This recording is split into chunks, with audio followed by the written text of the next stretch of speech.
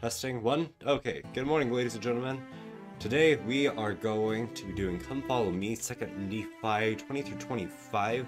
This is week number 10 of Come Follow Me. Today we're going to be going through Isaiah's chapters, a little bit more of them. And so yeah, let's just jump right onto it.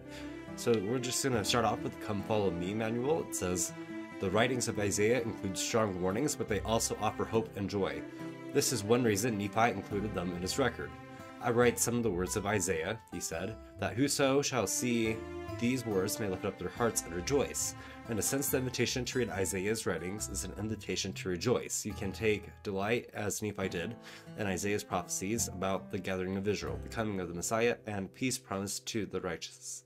You can rejoice to live in the prophesied day when the Lord has set up an ensign for the nations and shall assemble the outcasts of Israel. We'll read that in 2nd Nephi chapter 21, verse 12. When you thirst after righteousness, you can, with joy, draw water out of the wells of salvation. In other words, you can rejoice in Christ. So let's just move on down to the ideas for learning at home category. It says, I can find peace in Jesus Christ. Lehi's children had a problem with contention. The problem got worse in future generations, leading to division, captivity, sorrow, and destruction, and contention continues to be a problem today. With all that in mind, think about the prophecies in 2nd Nephi 21 through 22. Consider how the Savior is fulfilling these prophecies. What does the prophecy that the wolf will dwell with the lamb mean to you? Ponder what you can do to be a peacemaker. Next section is the Lord is gathering his people. It says, Nephi and his people were witnesses to the scattering of Israel. Now you can participate in the gathering of Israel as you read 2nd Nephi chapter 21 verses 9 through 12. Think about how you can help fulfill the prophecies these verses describe. For example, as you read about the ensign, standard or banner that will be raised to gather God's people, think about how you have seen God gather his people physically and spiritually. What attracts people to the Lord and his church? What do you feel inspired to do to help gather God's people? Next is the worldliness of Babylon will fail or fall. Both of those, actually. The kingdom of Babylon was a mighty political and military threat to ancient Israel. But to Nephi's people and to us today, the bigger threat is what Babylon represents, worldliness and sin. Consider how the warnings in 2nd Nephi 23 through 24 might have affected people who feared or admired or trusted Babylon's wealth and power. What are some similar things that we might fear or admire or trust today? What do you feel the Savior's message to you might be in these chapters? Think about how you can show that you rejoice in Lord's highness. Next chapter, or next section, is We Talk of Christ. We rejoice in Christ. Nephi was open about sharing his beliefs, especially his testimony of Jesus Christ. Throughout your study of 2nd Nephi chapter 25, think about Nephi's desire to persuade his children to believe Christ and to be reconciled to God. What did Nephi want people to know about the Savior? How did Nephi try to persuade him to believe in him?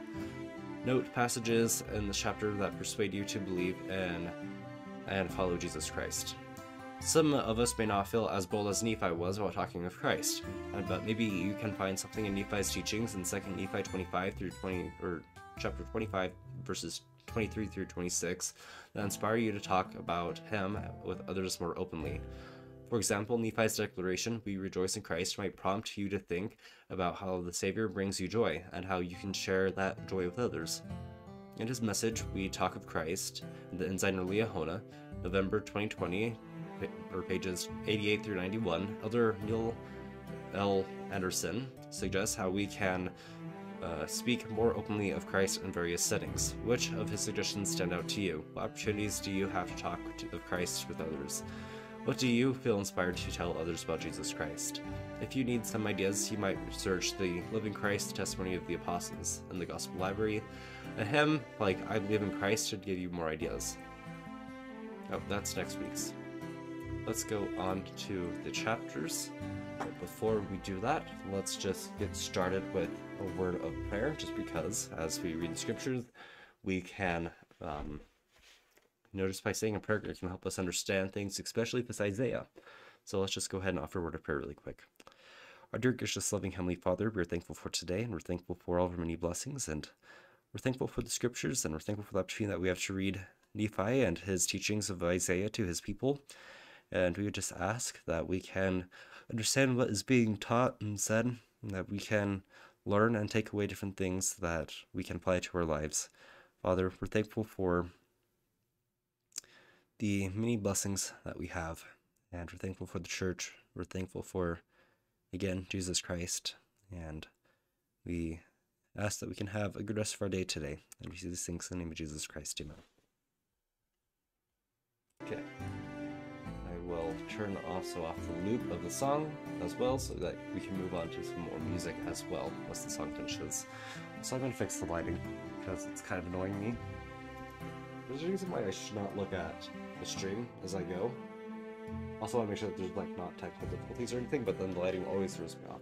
Also, I'm extremely sore because we got like a butt ton of snow yesterday, and I've been shoveling out other elderly people in my area, so my arms are extremely dead. So it's fine. We'll just go through it. All I need for the stream is my vocal cords and one finger to scroll. So we're fine. And water. So, the destruction of Assyria is a type of the destruction of the wicked at the second coming. A few people will be left after the Lord comes again. The remnant of Jacob will return in that day. Compare Isaiah 10. So, I'm also going to be referencing throughout the stream for you guys that are new. I referenced this book, The Book of Mormon Made Easier for Teens by David J. Ridges, where he just is basically a pretty smart scholar who worked at BYU, and he's just really smart when it comes to this stuff. And, you know, I'm also learning as I go, as I read throughout the Book of Mormon. And I think that we can kind of just learn from what he has to say. So he makes this comparison here towards the introduction about this first little statement here. The destruction of Assyria is the type of destruction of the wicked at the second coming. He relates different Old Testament characters, such as Joseph in Egypt and Isaac, to Christ. So let's take a look at Joseph in Egypt's life. He was sold for the price of a common slave. Christ, he was sold for a price of a common slave as well. Joseph in Egypt was about 30 years old when he began his mission as a prime minister to save his people. Christ was 30 years old when he began his formal mission to save his people. Joseph in Egypt gathered food for 7 years to save his people. Christ used 7 days to create the earth in which to offer salvation to us. Joseph in Egypt forgave his persecutors. Christ also forgave his persecutors. For Isaac's case, he was the only begotten of Abraham and Sarah. Christ is the only begotten of the Father. Isaac was to be sacrificed by his father. Christ was allowed to be sacrificed by his father too. For Isaac, he carried the wood for his sacrifice. Christ also carried his cross for his own sacrifice. For Isaac, he volunteered to give his life. And Christ also gave his life voluntarily. So similarly, as stated in the heading, few people will be left after the Lord comes again, because the wicked will be destroyed at the second coming, and that way the death of the Assyrian soldiers is a type of destruction for the wicked at the second coming. And just as it kind of talked about during the book of, or the Come Follow Me manual, whenever it talks about Babylon here, it really is just saying worldliness and sin. Let's just kind of take a look at Assyria really quick. So, as it mentions in the heading, the Book of Mormon says the destruction of Assyria is a type of destruction of the wicked at the second coming. The Assyrian armies did come and attack Syria and Israel, as prophesied in chapter 18, verse 4 and elsewhere. And the armies also came into Judah and got as far as the city gates of Jerusalem, as mentioned in verse 32 of this chapter 20. But there the Lord stopped the Assyrian army cold, as stated symbolically in verses 33 and 34.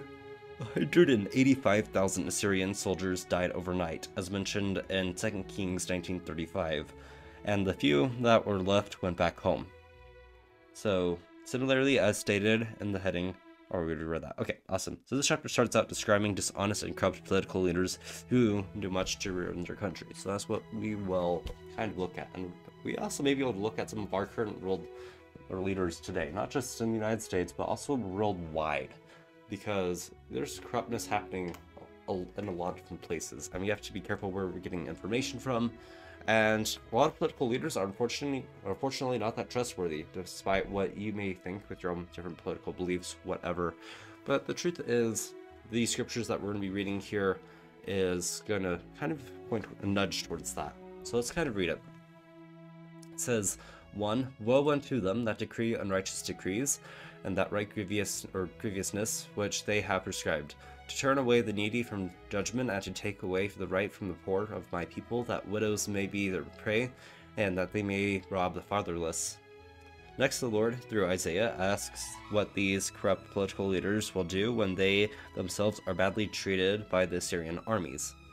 And what will they do in the day of visitation, and in the desolation which shall come from far? To whom will ye flee for help, and where will ye leave for your glory? About me, they shall bow. Oh, sorry, just hit my microphone. Will bow down under the prisoners, and they shall fall under the slain. For all this is his anger is not turned away, but his hand is stretched out still. Now Isaiah gives a message from the Lord to the Assyrian king, Sargon. Sargon thinks that he is terrific and of himself, isn't he? O Assyrian, the rod of mine anger and the staff in their hand is their indignation. I will send him against a hypocritical nation, and against the people of my wrath, while I give him a charge to take the spoil, and to take the prey, and to tread them down like the mirror of the streets. Howbeit he meaneth not so, neither doth his heart think so, but in his heart it is to destroy and cut off nations, not a few. For he saith, Are not my princes altogether kings? Is not Calno as Carchemish? We'll go with it. Is not Hamath and Arpad, or as Arpad? Is not Samaria as Damascus? Next, the Syrian king boasts that he and his armies are more powerful than the idols or gods worshipped by the countries and cities where he has conquered. He claims that those idols are obviously more powerful than the God of Jerusalem. He is wrong. 10. As my hand hath founded the kingdoms of the idols, and whose graven images did exceed, or excel them of Jerusalem and of Samaria, shall I not, as I have done unto Samaria and her idols, so do to Jerusalem and her idols? Wherefore it shall come to pass, that when the Lord hath performed his whole work upon Mount Zion and upon Jerusalem, I will punish the fruit of the stout heart of the king of Assyria, and the glory of his high looks. For he saith, By the strength of my hand, and by my wisdom, I have done these things. For I am prudent, and I have moved the borders of the people, and have robbed their treasures, and I have put down the inhabitants like a valiant man. And my hand hath found as a nest the riches of the people. And as one gathereth eggs that are left, have I gathered all the earth, and there was none that moved the wing, or opened the mouth, or peeped.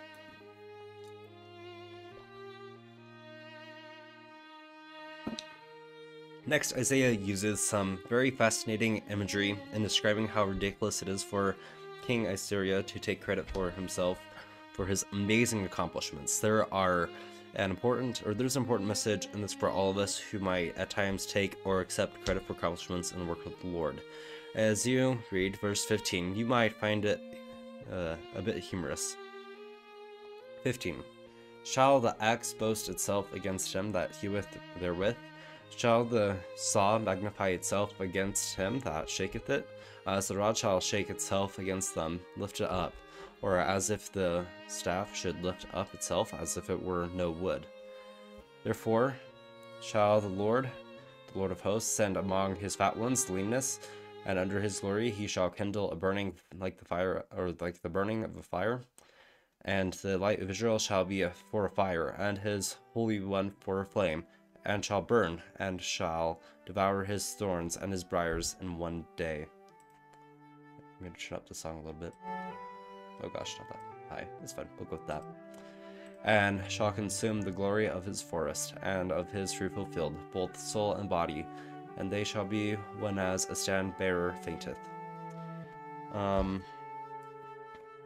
Give me a second, guys. just turn the page of my book here. So the prophecy of destruction upon Syria, given verse 17 above, happened suddenly as mentioned previously. 185,000 Assyrians died of devastating sickness in one night as they prepared to attack Jerusalem. Prophecy is continued with additional repetitions in 18 and 19. Now we're on 19, which says, "And the rest of the trees of his forest shall be few, that a child may write them." 20, "And it shall come to pass in that day that the remnant of Israel, and as such as are escaped of the house of Jacob, shall no more again stay upon him that smote them, but shall stay upon the Lord, or the Holy One of Israel in truth." Okay. So, let's see here. Next, Isaiah again emphasizes the future return of Israel to their God. This is happening now in our day with the gathering of Israel that is taking place under the direction of our current prophets. Currently President Russell Nelson as the time of when we are recording this. Verse 21, "The remnant shall return, yea, even the remnant of Jacob unto the mighty God. For though thy people Israel be as the sand of the sea, yet a remnant of them shall return. The consumption decreed shall overflow with righteousness, for the Lord God of hosts shall make a consumption, even determined in all the land." Next, Isaiah emphasizes and repeats again the prophecy that the Lord will stop the Assyrians in their tracks. He adds that they will be stopped at the very last moment, just as they position themselves to enter Jerusalem. So again, just remember, Isaiah does repeat himself quite frequently. So if you're like me and you're confused at what the crap Isaiah is saying, just listen to these different captions. That may help you piece things together. So, yeah, just give me a second, y'all. I need to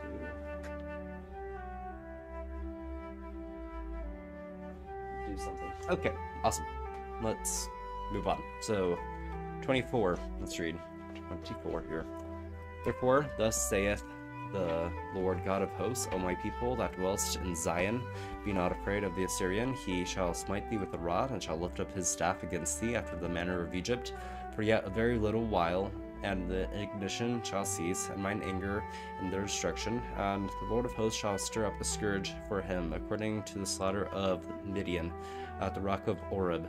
And as his rod was upon the sea, so shall he lift it up after the manner of Egypt. And it shall come to pass that in the day that his burden shall be taken away from off thy shoulder, and his yoke from thy neck, and the yoke shall be destroyed because of the anointing."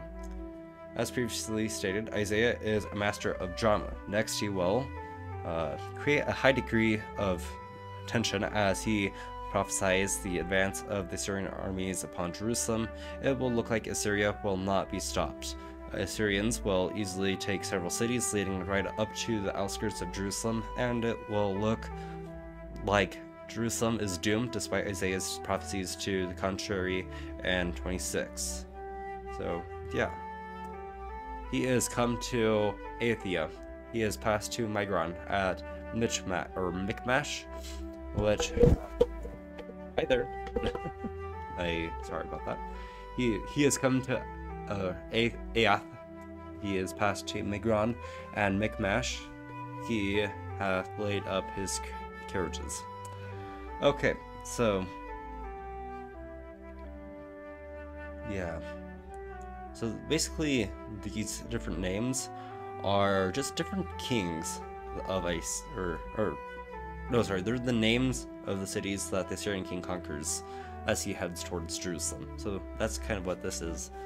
So let's continue just to read. There are, over the passage, they have taken up their lodging at Gibeah. Ramath is afraid. Gibeah of Saul is fled. Lift up the voice, O daughter of Galim, cause it to be heard unto Laish, O poor Anathoth. Madmenah is removed. The inhabitants of Jibim gather themselves to flee. As yet shall he remain at Nob that day. He shall shake his hand against the mount of the daughter of Zion, the hill of Jerusalem.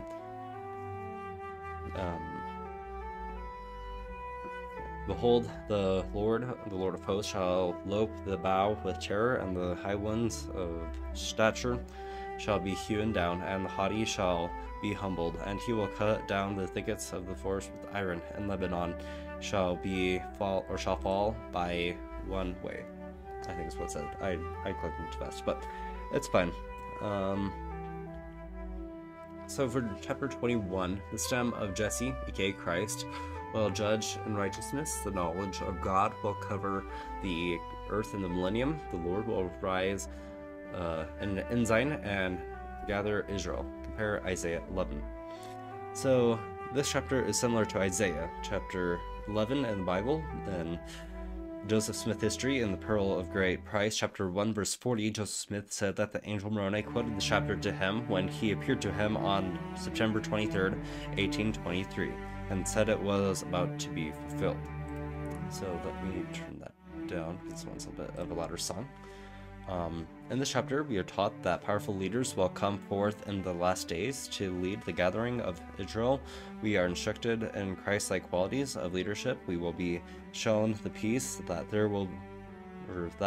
will be here during the millennium. And Isaiah will also teach us some things about the last days gathering Israel. As you know, our prophets are strongly emphasizing the gathering of Israel today. 1. And there shall come forth a rod out of the stem of Christ, and a branch shall grow out of his roots. Perhaps the imagery here in verse 1 grows out of the last 2 verses of chapter 20, where the wicked leaders end up as stumps and have been destroyed. In the last days, new righteous powerful leaders will be brought forth to replace the stumps of the past, and will have their origins from the roots of Christ. Roots can symbolically represent being solid and firmly rooted in Christ. Christ-like qualities of leadership are described next. These are the leadership qualities that you will need to have and learn to have as you are called to various assignments in the church throughout your life. These verses also show us the qualities of righteous leadership Christ himself will have. So yeah, let's go ahead and read some of that. And the Spirit of the Lord shall rest upon him, the Spirit of wisdom and understanding. So leaders, they need wisdom and understanding. The Spirit of counsel and might, the Spirit of knowledge and of the fear of the Lord. And shall make him of quick understanding in the fear of the Lord. And he shall not judge after the sight of his eyes, neither reprove after the hearing of his ears. So let's just talk about these next chapters. So basically, these next 2 verses will refer directly to the Savior. If I could speak, that'd be good. Anyways, 4. But with righteousness he shall judge the poor, and reprove with equity for the meek of the earth. And he shall smite the earth with the rod of his mouth, and with the breath of his lips shall he slay the wicked. And the righteousness shall be the girdle of his loins, and faithfulness the girdle of his reins. The wolf shall also dwell with the lamb, and the leopard shall lie down with the kid and the calf, and the young lion and fatling together, as a little child shall lead them. So basically here it's talking about the millennium. He shows Isaiah in several ways shows that there will be peace during the 1,000 years when Christ is here on earth after his second coming. So that's what we're currently reading about right now. Let's continue to read on here. It says, and the cow and the bear shall feed, their young ones shall lie down together, and the lion shall eat straw like the ox, and the suckling child shall play on the hole of the asp, and the weaned child shall put his hand in the cockatrice's den, and shall not hurt nor destroy in all my holy mountain, for the earth shall be made, or shall be full of knowledge of the Lord, as the waters cover the sea. And in that day there shall be a root of Christ, which shall stand for an ensign of the people. To it shall the Gentiles seek, and his rest shall be glorious. And it shall come to pass in the day that the Lord shall set his people again the second time, to recover the remnant of his people, which shall be left from Assyria, and from Egypt, and from Pathros, and from Cush, and from Elam, and from Shinar, and from Hamath, and from the islands of the sea. And he shall set up an ensign for the nations, and shall assemble the outcasts of Israel, and gather together the dispersed of Judah from the four corners of the earth. So, as you all recall from your study of Isaiah so far, and the history of the Holy Land, the 12 tribes split into two nations and bitter dispute over high taxes, etc., after the death of Solomon. Over the years, Ephraim, the 10 tribes whose nation was in the northern portion of the Holy Land, and Judah, the southern kingdom with Jerusalem and their capital city, became bitter enemies. Therefore, the prophecy that follows is marvelous. It is a prophecy that the day will come when the Jews and the descendants of Ephraim will get along well. We are seeing this today. Excuse me. I woke up a little too early this morning, guys. Anyways, verse 13. The envy of Ephraim also shall depart, and the adversaries of Judah shall be cut off. Ephraim shall not shall not envy Judah, and Judah shall not vex Ephraim. So next, Isaiah prophesies about conditions in the Middle East in the last days before the Savior, or before the second coming of the Savior. But they shall fly upon the shoulders of the Philistines towards the west. They shall spoil them of the east together. They shall lay their hand upon Edom and Moab, and the children of Ammon shall obey them. And the Lord shall utterly destroy the tongue of the Egyptian sea, and with his mighty wind he shall shake his hand over the river, and shall smite it in the 7 streams, and make men go over dry shod. And there shall be a highway for the remnant of his people, which shall be left from Assyria, like as it was to Israel in the day that he came up out of the land of Egypt. Now to chapter 22. In the millennial day, all men will praise the Lord. He will dwell among them. Compare Isaiah 12. So next it says this chapter compares to Isaiah chapter 12 in the Bible. It is a short but beautiful chapter describing how it will be to live on the earth during the millennium. It describes the faithful who survive the destruction at the second coming of Christ as praising the Lord and rejoicing at the salvation that has come to them. So yeah, let's just kind of read this. It says, "And in that day thou shalt say, O Lord, I will praise thee. Thou wast angry with me, thine anger is turned away, and thou hast comforted me. Behold, God is my salvation. I will trust and not be afraid. For the Lord Jehovah is my strength and my song. He also has become my salvation. Therefore with joy shall ye draw water out of the wells of salvation. And in that day shall ye say, Praise the Lord, call upon his name, declare his doings among the people, make mention that his name is exalted. 5. Sing unto the Lord, for he hath done excellent things. This is known in all the earth. Cry out and shout, thou inhabitant of Zion, for great is the Holy One of Israel in the midst of thee." Okay, so for chapter 23, in chapter 20, the destruction of Assyria was a type of, or symbolic of, the destruction of the wicked at the second coming. We discussed the definition of the type in the notes at the beginning of the chapter 20, which we talked about at the beginning of the stream. In this chapter, the destruction of Babylon is likewise a type of destruction of Satan's kingdom at the time of the second coming. It will be helpful for you to understand that the ancient city of Babylon was a huge city full of wickedness, about 1,000 miles east of Jerusalem. In fact, Babylon was so big, its walls were 56 miles rounded, 335 feet high, and 85 feet wide. It was so powerful, or was so big and powerful, that people didn't think it could ever be conquered. Over time, Babylon has come to symbolize the wickedness of the world and Satan's kingdom, so big that it seems like it could not possibly be destroyed. Yet you see in this chapter that Isaiah prophesies that Babylon, the actual city, and Satan's kingdom symbolically will indeed be destroyed. So yeah, let's go ahead and read this. Okay, so verse 1. The burden of Babylon, which Isaiah the son of Amoz did see.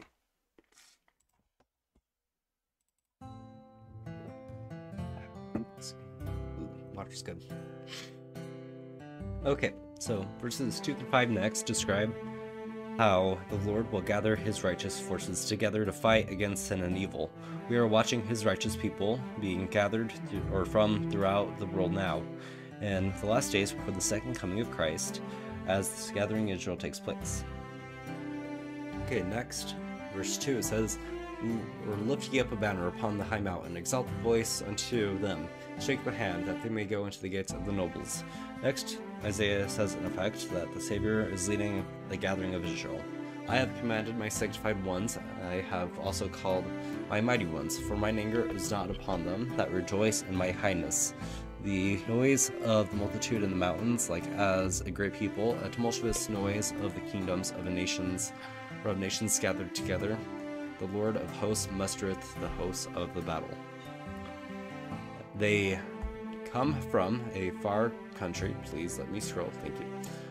They come from far country, from the end of heaven, yea, the Lord, and the weapons of his indignation, to destroy the whole land. Howl ye, for the day of the Lord is at hand. It shall come as a destruction from the Almighty. Also, before that, let's just really quick look at this. Isaiah switches topics from gathering of the righteous to fight together against the wickedness to a strong warning to be wicked, who will soon be facing the consequences for their evil ways.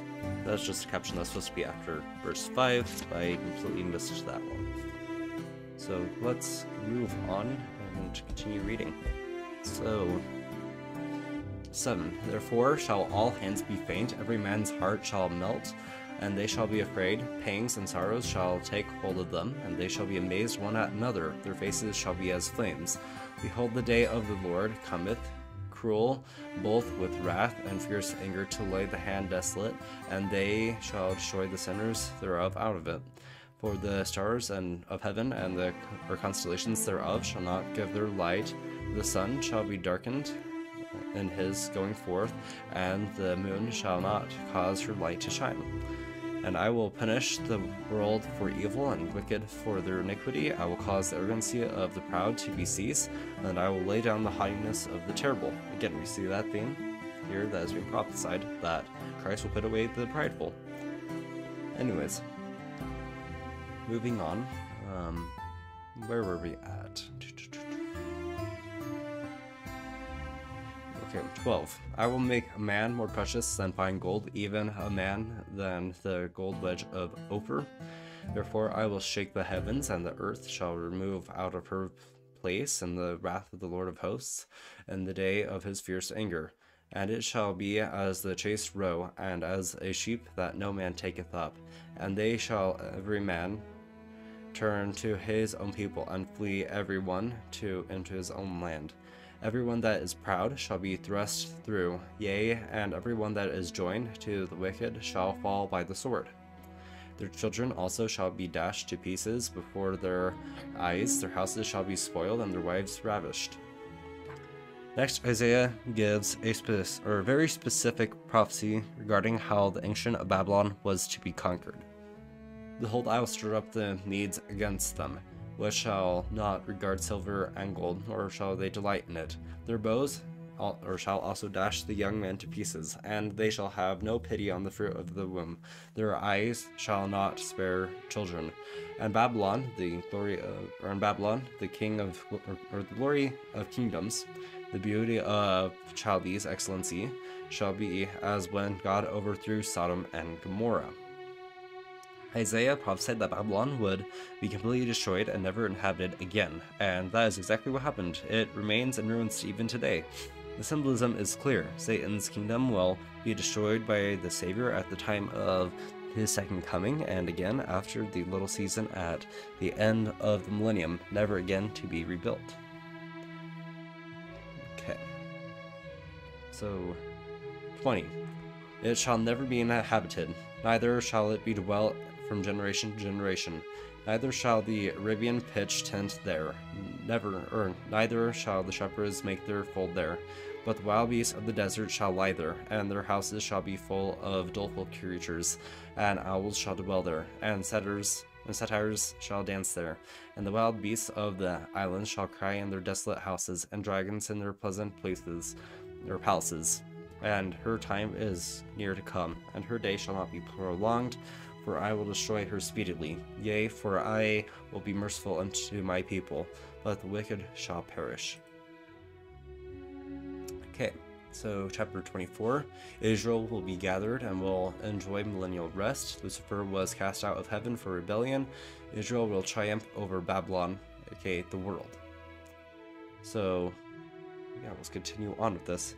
So you will see here that again, Isaiah is a master teacher. He is an expert at helping us see things because of the words he chooses to use in his writing. He will use very colorful style and imagery as he prophesies concerning the future and downfall of the kingdom of Babylon, and then symbolically the downfall of Satan's kingdom, starting with verse 4. But first he assures us that Israel will indeed be gathered in the second days, and the last days, in preparation for the second coming.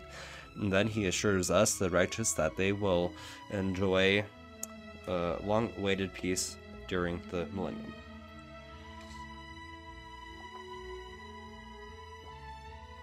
Okay. 1. Verse 1. For the Lord will have mercy on Jacob, and will yet choose Israel, and set them in their own land, and the strangers shall be joined with them, and they shall cleave to the house of Jacob, and they shall take them and bring them forth to their place, yea, far from unto the ends of the earth, and they shall return to their lands of promise, and the house of Israel shall possess them, and the land of the Lord shall be servants and handmaids, and they shall take them captives unto whom they were captives, and they shall rule over their oppressors. Notice that lands in verse 2 above is plural. Among other things, this reminds us that in the last days there are to be several gathering places for Israel. And our day, members are being gathered into stakes of Zion throughout the world. Now, Isaiah switches to prophesying about the millennium. And it shall come to pass that in the day that the Lord shall give thee rest from thy sorrow, and from thy fear, and from the hard bondage wherein thou wast made to serve.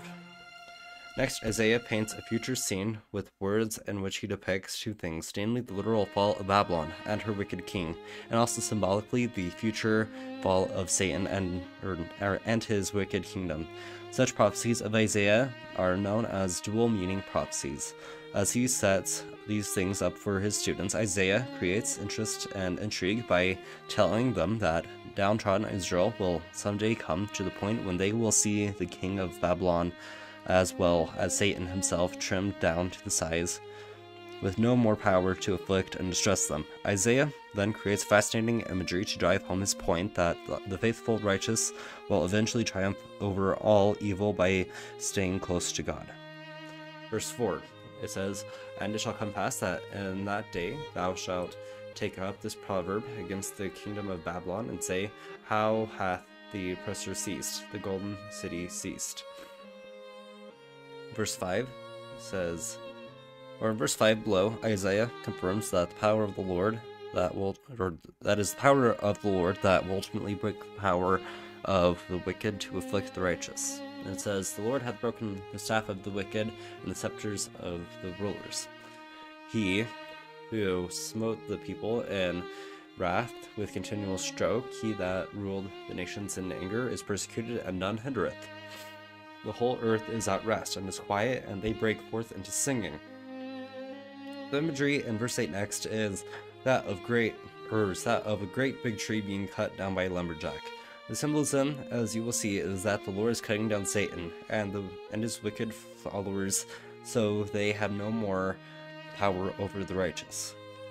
Yea, the fir trees rejoice at thee, and also the cedars of Lebanon saying, Since thou art laid down, no feller is come against or up against us.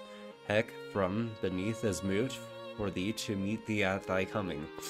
It stirreth up the dead for thee, even all the chief ones of the earth it hath raised up from their thrones, and are all the nations of the nations, or all kings of the nations. I'm sorry, because my eyes will just jump ahead, and then I'm just like, oh wait, I need to read those words. So, the picture that Isaiah paints for us next in verses 10 through 11 is somewhat humorous in a way. It is that the wicked residents of Hek will mock Satan when he is cut down to size and his kingdom is finally destroyed by the Lord. And that says, all they shall speak and say unto thee, art thou also become weak as we? Art thou become like unto us? Thy pomp is brought down to the grave. The noise of thy bowels are not heard. The worm is spread under thee, and the worms cover thee. Next comes one quote from the most famous quotes from Isaiah regarding Lucifer. It deals with his fall from heaven and his rebellion in the premortal life, plus his complete fall and destruction of his evil kingdom after the final battle after the end of the millennium. Okay. It says, how art thou fallen from heaven, O Lucifer, son of the morning? Art thou cut down to the ground, which did weaken the nations? Okay, next page. Okay, next Isaiah tells us what Lucifer's real thoughts and motives were when he rebelled against God in the premortal war. Then we'll have a long period of time without having captions. So, awesome. Let's do that. So 13, for thou hast said in thy heart, I will ascend into heaven. I will exalt my throne above the stars of God. I will sit also upon the mount of the congregation in the sides of the north. I will ascend above the heights of the clouds. I will be like the Most High. Yet thou shalt be brought down to Hek, to the sides of the pit. They that see thee shall narrowly look upon thee, and shall consider thee, and shall say, is the man that made the earth to tremble, that did shake kingdoms, and made the world as a wilderness, and destroyed the cities thereof, and opened not the house of his prisoners? Excuse me. 18. All the kings of the nations, yea, all of them, lie in glory, every one of them in his own house.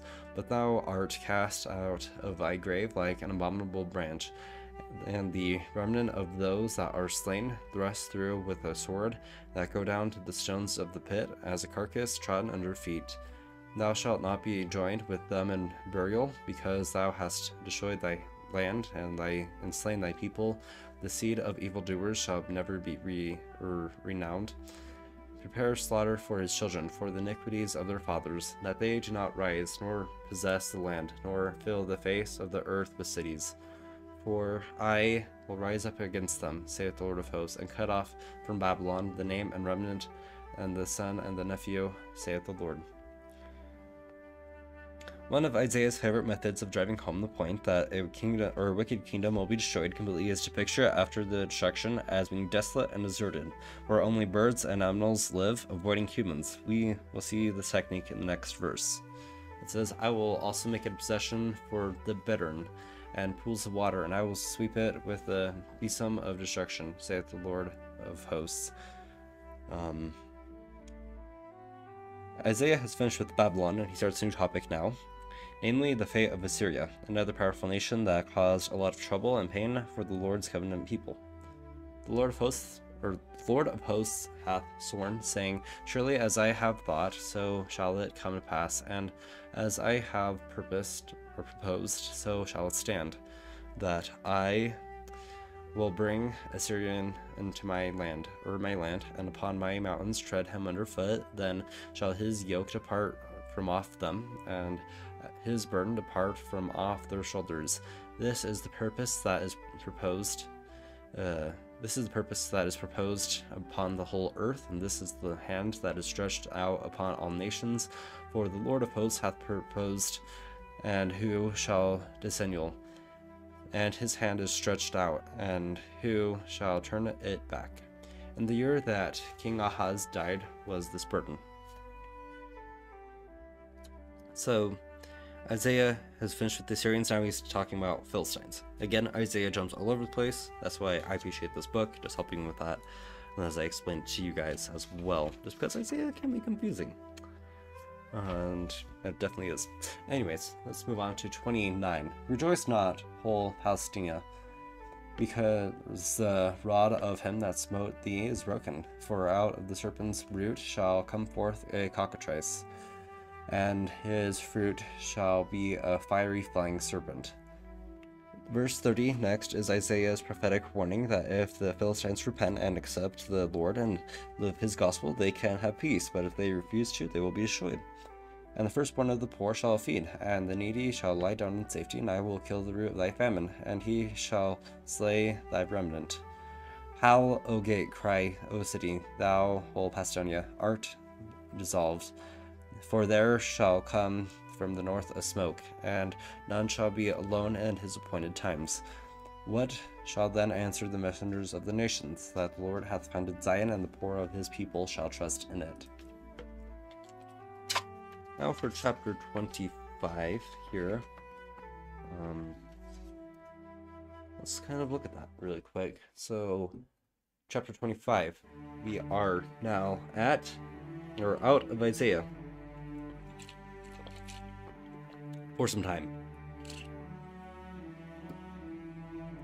Chapter 25 says, Nephi glories in plainness. Isaiah's prophecies will be understood in the last days. The Jews will return from Babylon, crucify the Messiah, and be scattered and scourged. They will be restored when they believe in the Messiah. He will first come 600 years after Lehi left Jerusalem. The Nephites keep the law of Moses and believe in Christ, who is the Holy One of Israel. So let's read that. Okay. Now I, Nephi, let me just really quick read David J. Ridge's thing here. He says, one of the great advantages that we enjoy as far as understanding Isaiah is concerned is that Nephi explains what we have just read in the previous Isaiah chapters. As of verse 9, he will begin giving specific explanations. In verse 1 through 8, he will explain that his own people had difficulty understanding Isaiah also. This can make us feel a little bit better about having difficulty understanding Isaiah's writings for ourselves. So let's just kind of read that. It says, Now I, Nephi, do speak somewhat concerning the words which I have written, which have been spoken by the mouth of Isaiah. For behold, Isaiah spake many things which were hard for many of my people to understand. For they know not concerning the manner of prophesying among the Jews. For I, Nephi, have not taught them many things concerning the manner of the Jews. For their works were works of darkness, and their doings were doings of abominations. Wherefore I write unto my people, unto all those that shall receive hereafter these things which I write, that they may know the judgments of God, that they shall come upon all nations according to the word which he has spoken. Wherefore hearken, all my people, which are of the house of Israel, and give ear unto my words. For because the words of Isaiah are not plain unto you, nevertheless they are plain unto all those that are fulfilled with the spirit of prophecy. But I give unto you prophecy according to the spirit which is in me, wherefore I prophesy according to the plainness which hath been with me from the time that I came out of came from Jerusalem with my father. For behold, my soul delighteth in plainness unto my people, that they may learn.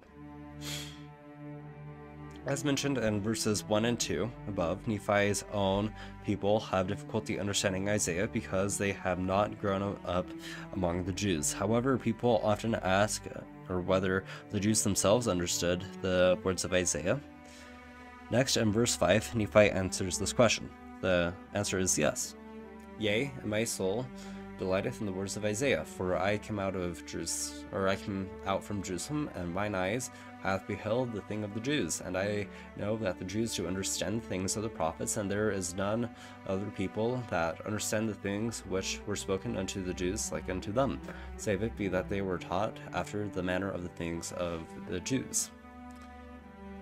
Again, as stated in verse 2 above, Nephi has avoided teaching his people many things about the life of the Jews in Jerusalem area because of the wicked lifestyle of that culture. Therefore, his people are a lot like us in that sense that they don't understand the background setting and the symbolism used by Isaiah. In the next verses, Nephi tells us that he will help us by teaching us in plain words what Isaiah was teaching. This gives us a huge advantage in understanding Isaiah over people who only have the Bible. So, yeah. Let's kind of just go through that. Yep. 6. But behold, I Nephi have not taught my children after the manner of the Jews, but behold, I myself have dwelt at Jerusalem, wherefore I know concerning the regions round about, and I have made mention unto my children concerning the judgments of God, which hath come to pass among the Jews, unto my children according to all that which Isaiah hath spoken, and I do not write them. But behold, I proceed with mine own prophecy, according to my plainness, in which I know that no man can err. Nevertheless, in the days that the prophecies of Isaiah shall be fulfilled, men shall know of a surety at the times when they shall come to pass. Wherefore they are of worth unto the children of men, and he that supposeth that are not unto them will I speak particularly, and confine the words unto mine own people. For I know that they shall be of great worth unto them in the last days. For in that day shall they understand them, wherefore their good have I written them. Okay, so let's look at next what Nephi begins his explanation of the Isaiah chapters that he included in his small plates, which we are now reading at this time in the Book of Mormon. He will make Isaiah's writings much clearer for us, starting with verse 9 next, where he explains one major message to us, or message of Isaiah to us, and that is, and as one generation hath been destroyed among the Jews because of iniquity, even so have they been destroyed from generation to generation according to their iniquities, and never hath any of them been destroyed save it were foretold them by the prophets of the Lord. Okay, so as you saw in verse 9 above, near the end, we find an important doctrine, namely that the Lord always gives fair warning of the coming of destruction or scattering because of wickedness. This way people have a chance to use their moral agency wisely and are accountable for what happens to them. Nephi gives us an example of this next. 10. Wherefore it hath been told them concerning the destruction which should come upon them immediately after my father left Jerusalem. Nevertheless, they hardened their hearts, and according to my prophecy they have been destroyed, save it be those who or which are carried away captive into Babylon. So, next Isaiah explains that one of Isaiah's most dominant teachings is the gathering of Israel. On a personal note, each of us is invited constantly by the Lord to be gathered to him. So let's just read 11 now. It says, and now this I speak because of the Spirit which is in me, and notwithstanding they have been carried away, they shall return again, and possess the land of Jerusalem, wherefore they shall be restored again to the land of their inheritance. Okay. Next, Nephi explains that Isaiah prophesied that the Son of God would actually come to earth and live among the Jews. So let's look at this. 12. Awesome. Let's read 12 and 13. Yeah. But behold, they shall have wars and rumors of wars, and when the day cometh that the only begotten of the Father, yea, even when the Father of heaven and of earth shall manifest himself unto them in the flesh, behold, they will reject him because of their iniquities and the hardness of their hearts, and their the stiffness of their necks. Behold, they will crucify him, and after he is laid in a sepulchre for the space of 3 days, he will rise from the dead, with healing in his wings, and all those who shall believe on his name shall be saved in the kingdom of God. Wherefore my soul delighteth to prophesy concerning him, for I have seen this day, and my heart doth magnify his name. Okay. So, the phrase healing in his wings in verse 13 above has beautiful symbolism. Healing is, of course, the Savior's ability and power to heal all of us by the effects of sin, or heal all of us of the effects of sin and inadequacies.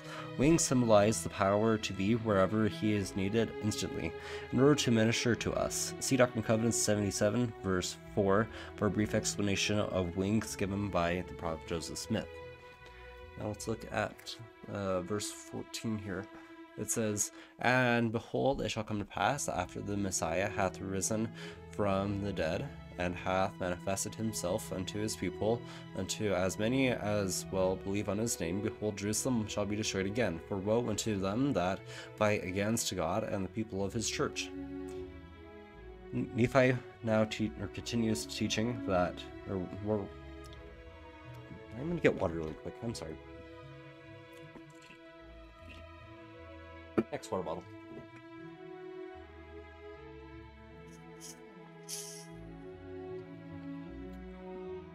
Okay, Nephi now continues teaching what Isaiah taught, namely that the Jews would be scattered and badly treated for centuries after they crucified Christ. And then a wonderful thing begins to happen as the Jews begin to believe in Christ and his atonement. A great gathering begins among them. Interesting. That kind of sounds familiar. Verse 15 says, Wherefore the Jews shall be scattered among all nations, yea, and also Babylon shall be destroyed. Wherefore the Jews shall be shall be scattered by other nations, and after they have been scattered, the Lord God hath scourged them by other nations for the space of many generations, yea, even down from generation to generation, until they shall be persuaded to believe in Christ, the Son of God, and the atonement which is infinite for all mankind. And when that day shall come, that they shall believe in Christ, and worship the Father in his name, with pure hearts and clean hands, and look not forward any more for another Messiah, then at that time the day will come that it must needs be expedient that they should believe these things. So let's just read this next caption. It says, for several verses, Nephi has been speaking very specifically about the Jews. You'll begin notice that his prophecy now begins to broaden in the scope to include the gathering of all of Israel in the last days. This is typical of Isaiah and other biblical prophets. They will be talking about one thing, and in the middle of a verse, they will make a transition to another, or transition to other related topics. So, and the Lord will set his hand again the second time to restore his people from their lost and fallen state, wherefore he will proceed to do a marvelous work and a wonder among the children of men.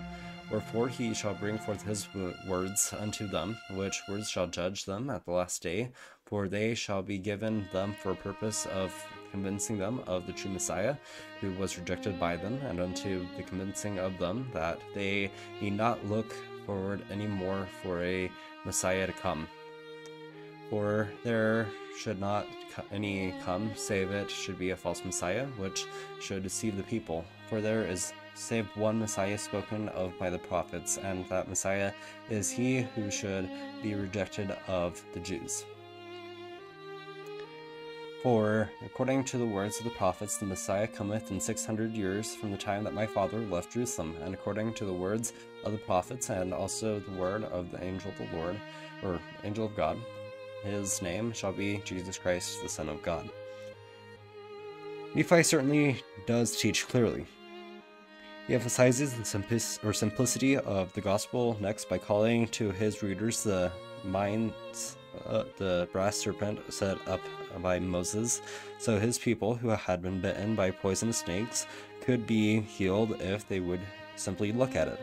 But it was too simple for many of them. He reminds us that Isaiah's messages too is beautifully simple. Turn to Christ and live. So verse 20 says, And now, my brethren, I have spoken plainly, that ye cannot err.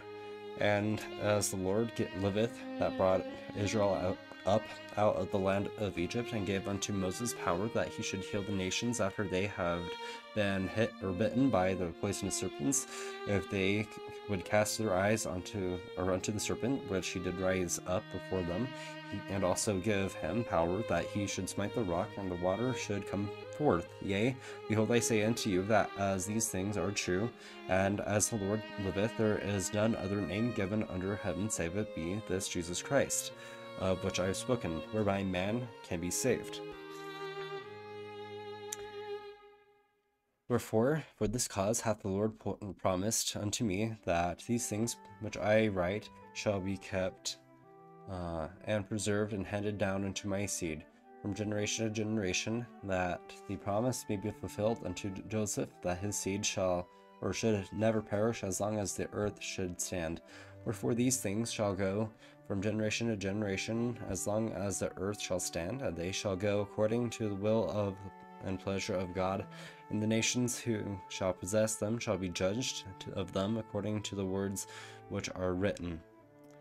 For we labor diligently to write, to persuade our children, and also our brethren, to believe in Christ, stop it, and to be reconciled to God.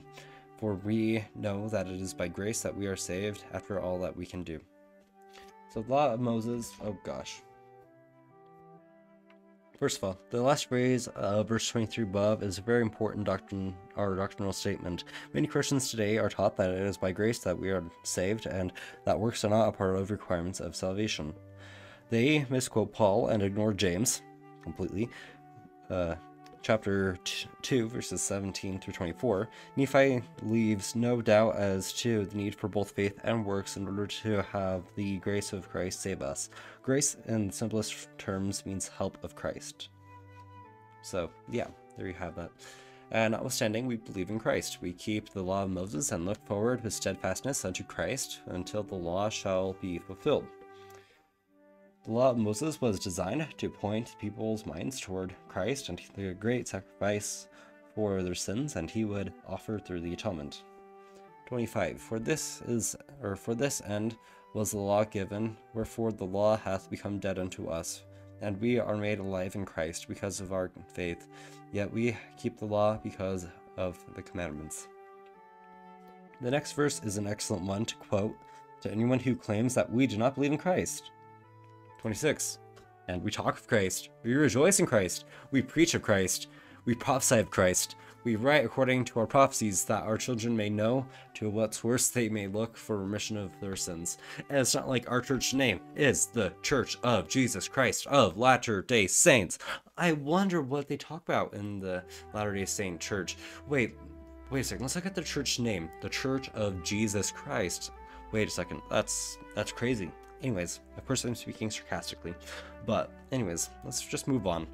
Verse 27 next is perhaps one of the best verses and simplest summaries anywhere in Scripture of the purpose of the law of Moses in relation to the gospel of Jesus Christ. If the Jews at the time of Christ had allowed themselves to understand this, which was clearly taught by the Old Testament prophets according to Nephi, they would have welcomed Jesus.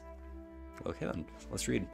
Wherefore we speak concerning the law, that our children may know the deadness of the law, that they, by knowing the deadness of the law, may look forward unto that life which is in Christ, and know for what end the law is given, and after the law is fulfilled in Christ, that they need not harden their hearts against him, when the law ought to be done away. Okay, so it appears that Nephi's people are becoming less committed to God and are more hardened against spiritual things, and that some apostasy is setting in among them. We conclude this because of what Nephi says next. And now, behold, my people, ye are a stiff-necked people, wherefore I have spoken plainly unto you, that ye cannot misunderstand. The words which I have spoken shall stand as a testimony against you, for they are sufficient to teach any man the right way. For the right way is to believe in Christ and deny him not, for by denying him ye also deny the prophets and the law. The prophets at the end of verse 28 above are the Old Testament prophets such as Abraham, Enoch, Isaiah, Jeremiah, and so forth. The law consists of the writings of Moses, namely Genesis, Exodus, Leviticus, Numbers, and Deuteronomy.